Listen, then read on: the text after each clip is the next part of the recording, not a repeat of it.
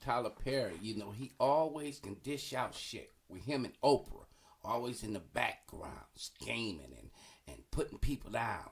Now they talking about his motherfucking film. He want to get mad and get an attitude. Your shit playing out anyway. You can't do more of this shit no more.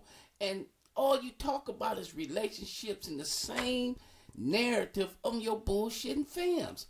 You can be criticized like anybody else, but you stay in the back and do your criticize and push buttons and fuck up people's career. Fuck you, Tyler.